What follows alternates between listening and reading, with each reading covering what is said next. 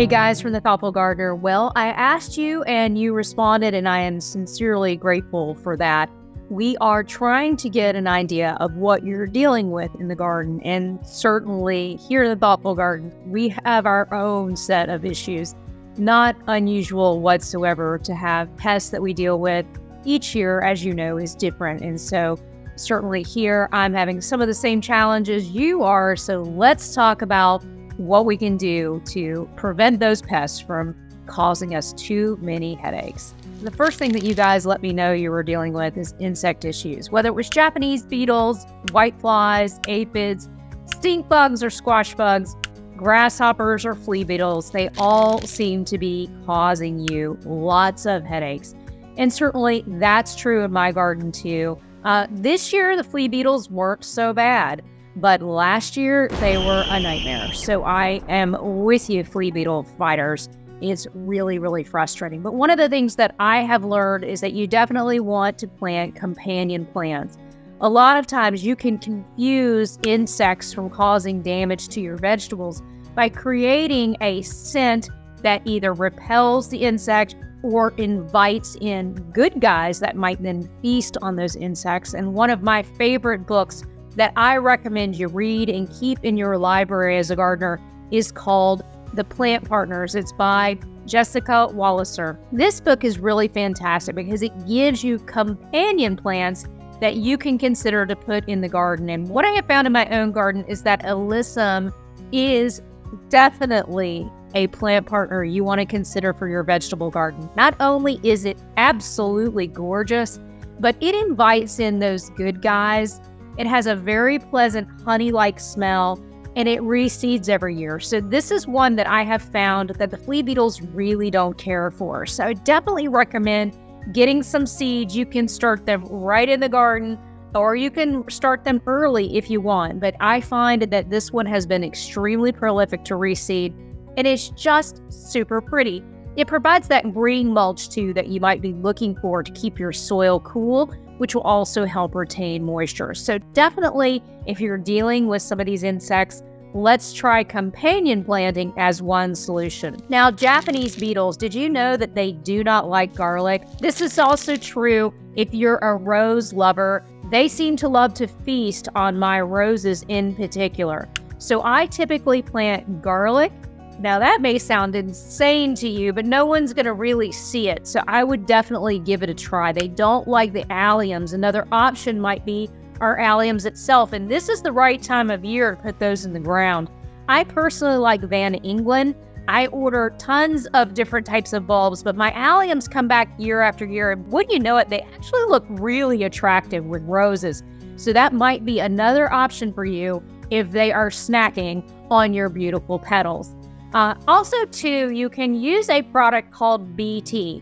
Now, this is a natural soil bacteria that actually keeps away the larvae of the beetle. And you can have it applied, or you can apply it yourself to your yard. But keep in mind that this kills caterpillars. And it also is used in those dunks that you might see for mosquitoes. It's exceptionally effective at keeping away larvae. So you only have to really put it down one time on your lawn, and you're not going to have caterpillars again.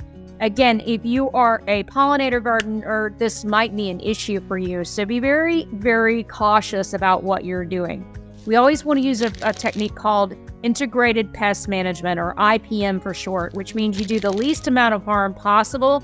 But if you are really struggling with the Japanese beetles, that could be an option. Otherwise, make it pretty and plant yourselves some alliums or garlic. Whiteflies are super annoying for me, and I find the issue I deal with is bringing plants in the winter. Anyone else?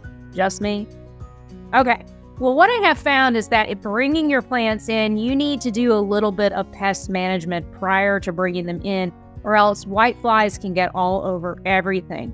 So I tend to give my plants a little bit of a shower with some soap that's not toxic, like Castile soap, and water. And you put a tablespoon of that in about a pint of water, and then you can spray down your plant, or you can just dunk your plant in something like a bucket if it's small enough. Let it sit in there for 15 minutes or so. It'll kill any kind of pests that are in the soil. and it gets your plant good and saturated. I have not found that the Castile soap has any detrimental effects on any of my plants. So that has been something that has worked for me for whiteflies. Whiteflies also can be repelled with companion plants. So I'm going to refer you back to Jessica's book. I don't want to give away all her spoilers here. You need this book. Ask Santa. Ask your friends. Somebody ought to buy this book. You should buy it for yourself. I have this one. It's one that I constantly refer to when I'm working in my own garden and in clients' gardens, so we can keep away challenges that we know we might face. All right, so stink bugs and squash bugs. Well, squash bugs a lot of times has to do with crop rotation, but I hear about squash bugs from my mom because she gardens in a community garden, and the problem has been is that because people keep putting in plants in the same area year after year, then they get into her beds. So she actually keeps her squash at her house in a grow box because she's trying to keep it away from other people's gardens. Now, keep in mind, squash bugs a lot of times will bore into the actual plant itself, but squash has a tendency to allow itself to pop up in other places. So sometimes you can cut off the diseased plant and keep going. But I know that this is a really pervasive thing in the soil. So you want to be very, very conscientious about maybe crop rotation. Maybe we don't put squash in that bed next year to allow those things to die down, because it can be extremely devastating for your plant. Stink bugs. I don't know that I have a great solution for stink bugs, because guess what? Native stink bugs are actually part of the ecosystem, and there are things that will eat the stink bugs. I used to kill them because I used to hate to see my caterpillars hanging from their mouths. That really, really, really bothered me. But understand that if you start messing with the ecosystem, they will start eating things that they otherwise you wouldn't want them to eat. This is one of the things I hear a lot when it comes to aphids on milkweed. There's all these people trying to get the aphids off, but understand that even though it's a non-native pest, it is part of the ecosystem. And if you remove every non-native pest off something like your milkweed, you might be actually causing your caterpillars to get eaten. Because guess what? The good guys, like our ladybugs who love to eat them, will eat your caterpillars if they're desperate for food. So what we want to do is try to invite as many good guys into the ecosystem as possible. The way you can do that is by companion planting with native wildflowers or native plants. If you've been to any of my talks in person or in Zoom, you hear me talk about this concept because it's something I learned as a gardener as a little girl, because my grandfather was also a beekeeper. Now, I know that honeybees aren't native since before the Ice Age. Yes, guess what, folks? They were native before the Ice Age. Then they were imported after the Ice Age because they died out and the Europeans brought them here, according to Professor Patch. So don't debate me on that one, debate him.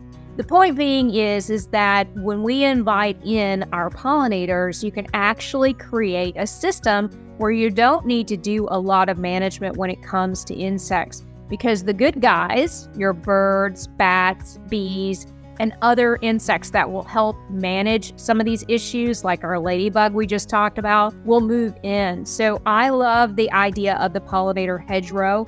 I have this in my orchard. So I have apple trees, peach trees, cherry trees, and pear trees in my tiny orchard. And what I have done is planted all different types of wildflowers, native flowers, and ground covers. And these are things that our insects like.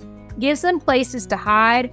It provides green mulch and actually acts as, in some cases, an activator, meaning that it goes deep down in the soil and then actually brings the nutrients up to the trees. This is how I avoid using pesticides, insecticides, fungicides, and fertilizers. Yep, you heard it here, folks. I don't fertilize my vegetable garden or my fruit trees with anything other than natural mulches. And the reason that I do that is to protect our insects. We've actually discovered recently that putting these inputs in affects our pollinators' behavior. It can affect the way they fly, it can affect the way they pollinate your fruits and vegetables. It's really important to get very natural. Grow your own. I grow a lot of borage. That's a really easy one to grow. That's a dynamic soil accumulator, which means long tap roots that then come up and feed those plants. Beautiful blue flowers that you can eat, and beautiful color that the bees absolutely love. So that might be one you want to think about incorporating into your garden if you're concerned about using chemicals. In my case, I have a genetically compromised pet, so chemicals are off limits in the thoughtful garden. Plus, I don't want to do anything that will hurt my pollinators. But what can you do to help as well feed your plants from a standpoint of green mulches? Well, one that you could do is to plant comfrey. Now, I do a chop and drop technique where I chop the comfrey up this time of year, put it down on the soil. It's feeding the soil and it's giving the soil lots of nutrients. Also, too, you can take it, and I usually fill up a bucket sometime in the season, cover it with water, and then it's an anaerobic bacteria accumulates. It's smelly, folks. I have mine outside my garage because it's really smelly, but it's in a place that nobody else can see it. And then you dilute that with water the next year and you can feed your plants. What I also like to do is no-dig technique. And then this time of year, I'm putting 6 inches of compost on my beds and letting that compost down. I found that's been a really, really great way of dealing with potentially preventing some of the challenges you might normally see in a normal vegetable garden. So if you're interested in that, we do have videos on the no-dig technique. Charles Downing is my hero. I love him. I encourage you to watch his YouTube channel too, but he has been teaching this technique that results in more yield as well as a bigger harvest. He does a traditional till versus no-till every year, and the no-till always is equivalent and or better. That's been my experience too, especially if you don't want to spend too much time in the garden. I think not having good soil is one of the reasons why you have insects. If you have a healthy plant, typically you won't have insects attack it. However, there are some things that will attack healthy plants, and that actually might be a good thing. Look, if no one is eating your garden, you don't have a healthy garden. So one of the ones I really dealt with this past year, to my chagrin, was I had slugs. Really not had issues with slugs any other year, and it's really kind of strange because our spring was incredibly dry. But then we got a deluge of rain, and from that point on, there were just slugs all over my greens especially. Now, in my case, I hand-pick them off. That may sound really disgusting to you. You can always wear a glove to do it. But then I take it to my bird feeder, and they're pretty much gone within a few minutes. They like to eat them. So I think that, if you don't like them, there are things you could do. One is diatomaceous earth. You want to use food-grade diatomaceous earth. Now, they sell a giant bag of this on Amazon, and it'll last you forever. Just be careful when you're spreading it because it is ground-up fossils, and so it's not really incredibly good for you to breathe. In fact, it probably could cause you issues, so I would definitely wear an eye and a mask when you do it. But essentially what I do is I sprinkle it around where I see there are issues with slugs attacking my plants. I have heard you can do other things like eggshells. I have not had luck with that. So diatomaceous earth has worked for me. Again, it will hurt anything like a caterpillar that would crawl over it. So just keep that in mind. But it won't hurt you and it won't hurt your pets. It's safe if you get a food-grade diatomaceous earth. We had a post go viral this last year with different plants you could plant to keep mosquitoes away. Now, you herbalists out there were quick to point out that you can't just plant it, not do anything with it, and that's true. In the Thoughtful Gardener, we have a lavender hedge, and that is on purpose because what I do is I run my hands over the hedge when I go out, and then I rub it on my skin. And I have found that that works exceptionally well for keeping the mosquitoes away. Lemongrass can also work. You just gotta be really careful. Those lemongrass edges are pretty sharp. But I plant lemongrass by my door because my cats really love to eat it. So it's easy for me to go out and chop and give it to them. That's one of the grasses they like to eat as part of their diet. So we grow lemongrass not only to repel, but for kitty babies around this area. Another one that keeps them away, cat mint. Mints are really hated by most everything, and cat mint grows in my garden as well as catnip. Did you know catnip is actually more effective at tick deterrent than DEET? Pretty crazy, right? So I think you want to definitely have both of these in your garden. Now, I let mine go to seed so I can share with thoughtful gardeners like you. And of course, the kitty babies love both of these. So if you've got cats, you're going to be a fan of having some of these around fresh for your babies.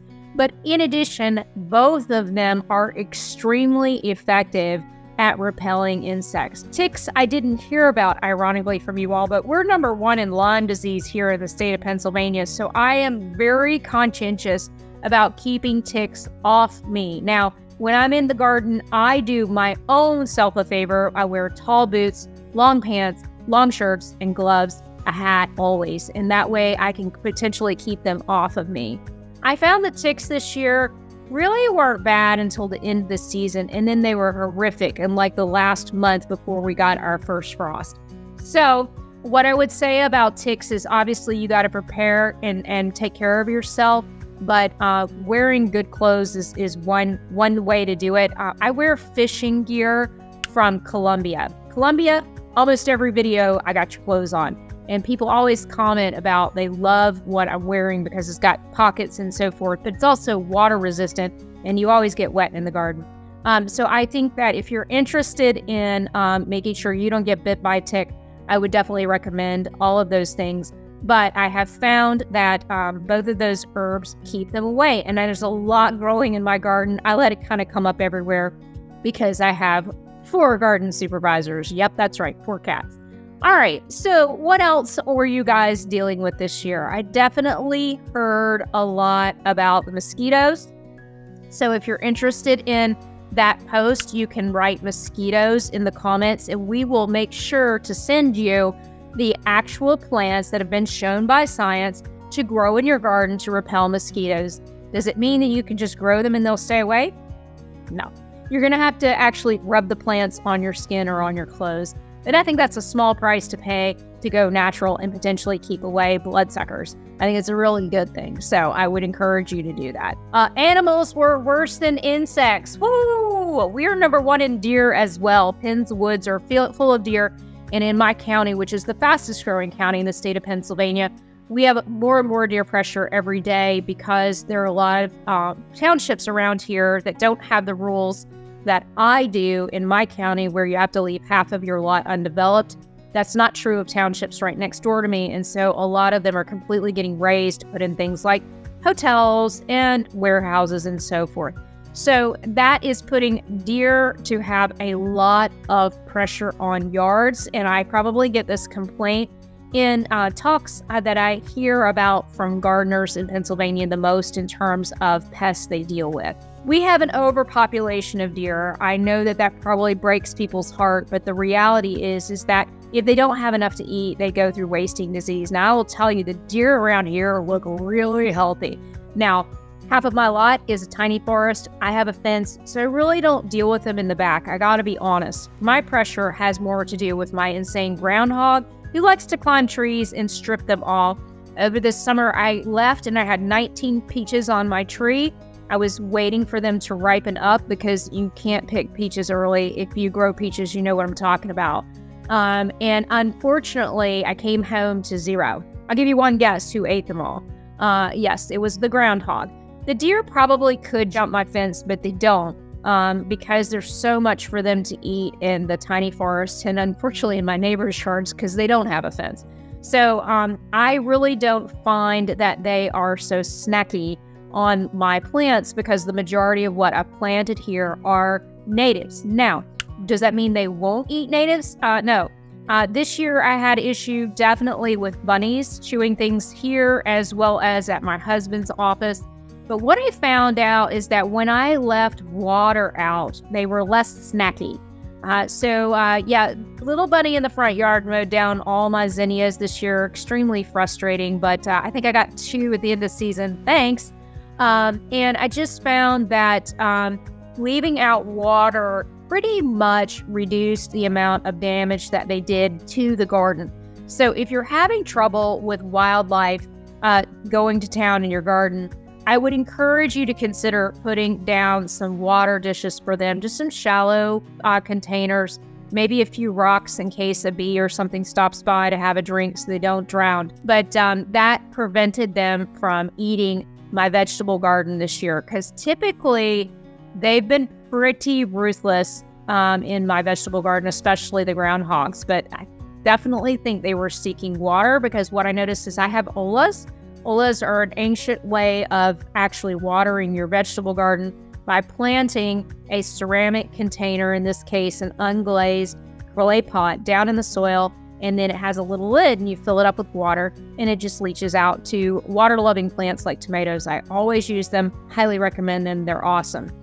But I was finding that the critters were popping the tops off and they must have been reaching down in there and drinking out of them. So that's when I started putting the bulbs out, and that's when I started to notice less damage.